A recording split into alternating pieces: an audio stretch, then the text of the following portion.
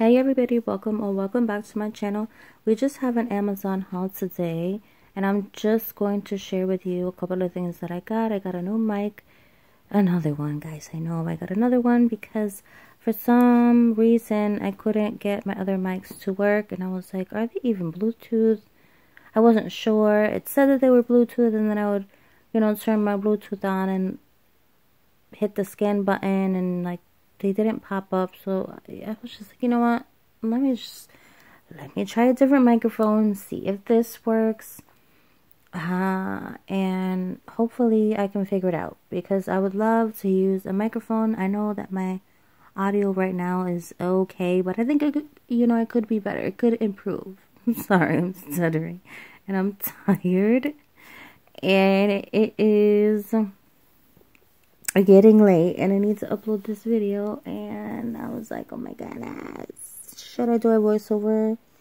Should I just, do real time? But, the house wasn't quiet, so I was like, let me do a voiceover. I think it would be better to do a voiceover. But anyways, so I got some pastels. The reason why I got these pastels, I'm not going to use them to draw or color with, but they are for artists, and I got them because I thought that they would be cool to have for coloring the, like, let's say I was doing frosting for a cake, like a little polymer clay cake or something. You can color the icing with pastels. So I did get some TLS, some translucent liquid, not TLS, yes, TLS, translucent liquid Sculpey. That's what I got, and I thought that it would be a cool idea to mix some pastels in with some of that, and you can literally make whatever color frosting, because there are, how many are there? There are 48 colors in this set. So you can probably make endless, like the colors of frosting is never ending. You can mix colors. And then I also got, you'll see a little bit later in the video, some pigments. What are they called? Resin, yes, they are resin pigments, and you'll see those in a second.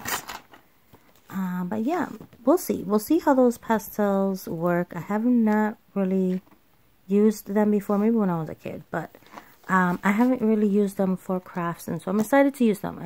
I'm excited to experiment with them and see what we can do with them. Maybe we could even use them in nails somehow, some way, right? That'd be cool. I'm pretty sure you can mix it with like some gel. I have seen people do some acrylic mixes with chalks. I haven't seen anyone do pastels. I wonder if, that's actually would be a good experiment to maybe compare chalk and pastels and see which one works better in an acrylic mix. For those of you that maybe use pastel or that use chalks to make acrylic mixes, little DIY mixes, that would be a good idea, and see which one kind of breaks up better. Maybe pastels are a little bit smoother than chalks. I'm not really sure. But this is my ice cream scoop little nail holder display. I made it. I hope you guys like it. It took me a couple of days to make these things in this little basket. My hands started to get tired, so I was like, let me take a break a couple of days and see, if I can just rest my hands, and then we'll come back to it. I tried to make my own little, little piece there, I don't even know what you call it, guys. But I tried to make my own with my own magnet and see if really it's the magnet that, okay, so the magnetic holder displays that we buy on Amazon or AliExpress, those magnetic ones. Now the one or the piece that holds the nail, the magnet underneath there, and the magnets that are on the actual holder, I don't feel like those are too strong. I really don't. They're not strong. So that's why I tried to make my own holders there, as you saw. And I kind of just wanted to experiment with my own magnets and see, you know, what I can come up with. Maybe I can make something a little bit stronger than what they sell online. And so shout out to MJ. MJ emailed me.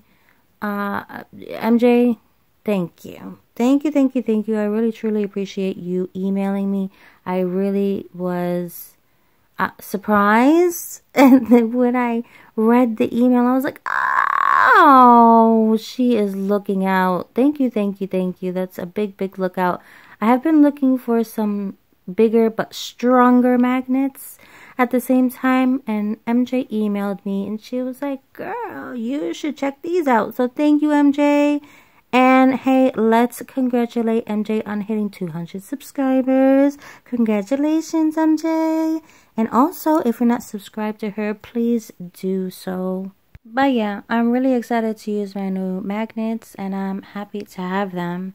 So I just need to experiment and see if they are stronger than the ones that I have. Obviously, they're a little bit bigger and I want to test out the strength. I really want to see if they are stronger, and already by pulling them apart, I can tell that they probably are much stronger, but I just need to put them in clay and see how they do. So we definitely will be doing that together. So I found this trio by Kupa. I did find it on Amazon. I believe each one of them were $10 each from what I saw on Amazon. I actually already have the Kupa top, the glossy top, and I have yet to use it. I've got other top coats that I'm using. I kind of don't like to open all of my products. You know, I don't like to open every single top coat or base coat. I kind of like to just, if I'm using one or two, I'd like to use those two before I move on to a new one, but that's just me preference. So it's cool because this is a trio. It does say that it comes with a free base coat. These are UV LED cure and they are no wipe. Then we have a matte and we also have a gel base. I do not have the gel base or the gel or the matte. I'm really excited to use the top coat or the matte top coat.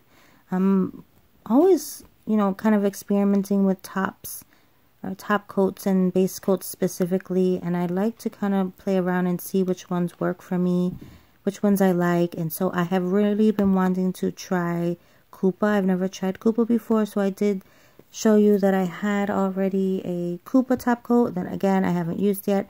So now I've got two, which is great because backup is awesome.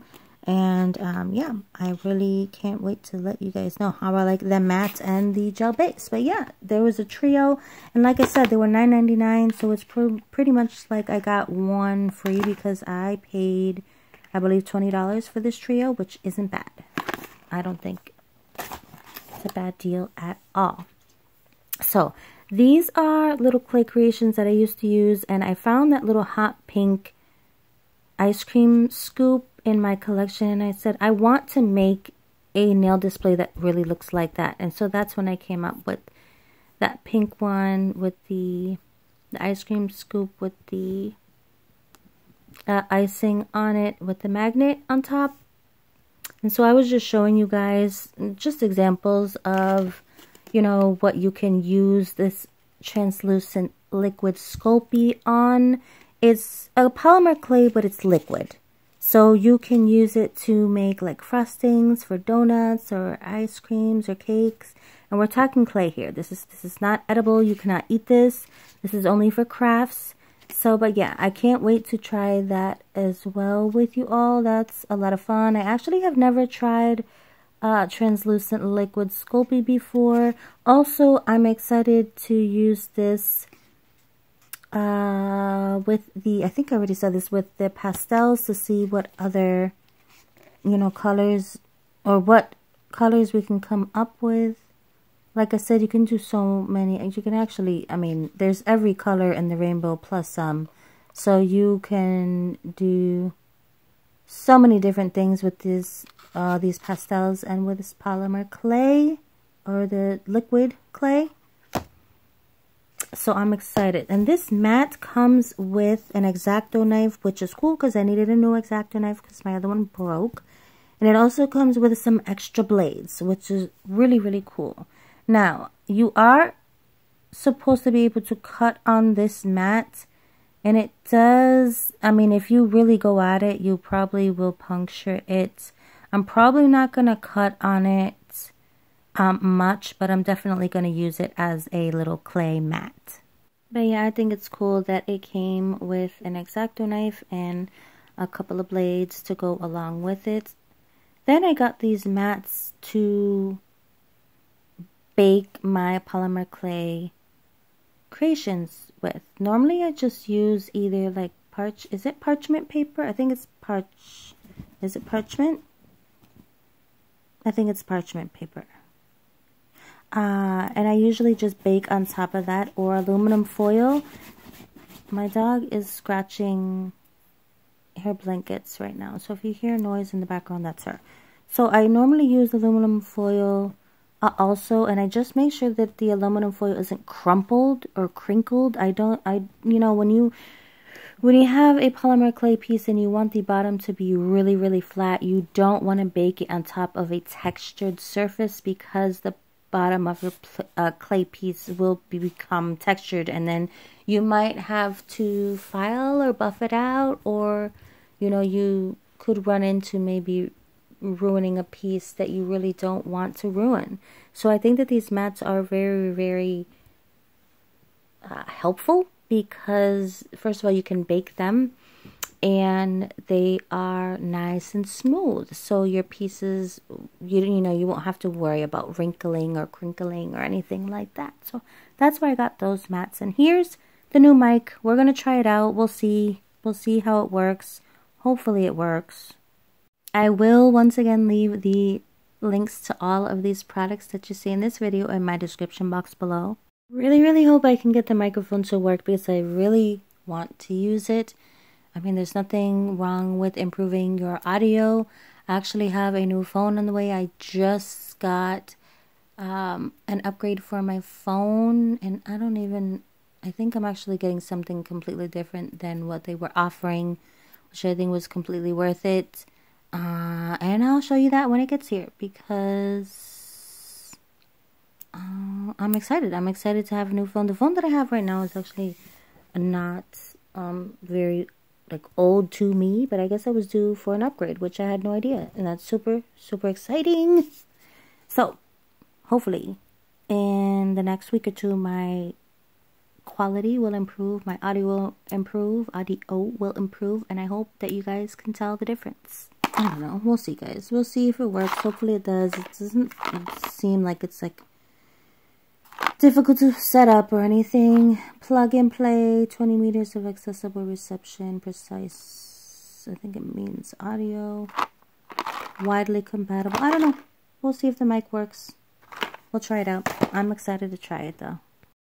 Here we have a kit full of a bunch of tools. It's really cool because the kit comes with a wide range of different tools that you can do for clay. I've got a bunch of tools, and I'm just going to show you, you know, what all is in the bag. I love these dotting tools. They are some heavy duty dotting tools. I really like them. They're really sturdy. They have actually got some weight to it. I really do recommend this kit if you are a clay artist. If you're starting off with clay, this is a great beginner kit as well. These are really good. They're not dotting tools. They look like giant dotting tools, like for nails, but they're for clay. Like you can make flowers with them. I really like to use them to kind of smooth out creases and things like that. But yeah, and then we've got this tool here. This tool here I think is used to create texture, which is, you know, really cool to have. Here, you guys have seen these before. These are actually dotting tools there. And then we've got some kind of big chunky tools here. There's a couple of wooden tools, and then there is a plastic tool in there. Really sturdy kind of quality tools, I would say here. I wouldn't say anything is cheap. I would say that everything is nice and sturdy. These silicone tools, I love the size of them. They're kind of like, I kind of do like the handles on them. The handles don't seem to be, you know, low quality or like they're gonna fall apart or anything. They seem very, very strong and comfortable, almost like a paintbrush style. Silicone tools, you can actually use these for 3D solid glue, or 3D, I was going to say 3D charms. You can use these for solid glue. I think that would be a good idea. These clay tools are awesome as well. These are used when you are sculpting and things like that, that these could be helpful for me. So since I'm getting back into clay and I don't really have most of these tools, I've got some of these too, like dotting tools, I've got those. But I've got a couple of silicone tools, but these are a little bit bigger for clay. So I love them. I love all of these tools. Great kits to have. I think tools are super necessary and important. I'm just going to take everything out of the bag. I think it's a little bit easier for me to kind of just grab everything. And I'd rather just kind of take everything out of their bags and put them in here. I think it'll be a little bit easier for me that way. But yeah, love this kit. I will link it down below if you're interested in it. It's a really great kit, and I can't wait to try out all of the tools. I really love making tiny miniature clay creations, so I think that all these tools are really going to benefit me in the end. It's helpful to have. We know when I first discovered clay, I would just use whatever I had around the house. You know, whatever I had around the house, whether it be a Q-tip, whether it be a tweezer, whether it be an old paintbrush, the back of it, a toothbrush to create texture. You know, you just use what you have. And then eventually when you are able to get, you know, a bag of tools like this, or you know, you can get a couple of things to help you out, just like in nails. You start slow. You don't, you know, that's how I did it. I mean, I've been collecting nail art and things for years, and it wasn't all at once. You know, it is just a really slow thing. You get things here and you get things there, a couple of things here, a couple of things there, and there's no, you know, there's no rush. I slowly am building up my collection, and so I am, you know, I've always been into like the arts and crafts, and so, you know, I don't know, I just always think that having tools are very important. I got some UV resin, 100 grams, fast curing, clear, no mixing, measuring, high hardness. I cannot wait to use this. There are warnings all over the place. So please wear your gloves, you know, open your windows. A lot of people wear respirators. You need to cover it up because the stuff can get stinky, and you do not want it to get on your skin. You don't want it to touch your skin.